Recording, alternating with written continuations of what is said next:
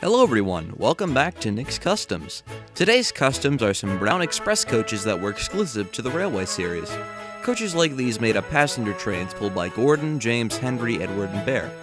Unlike the bases, however, the fronts and backs of the coaches are black.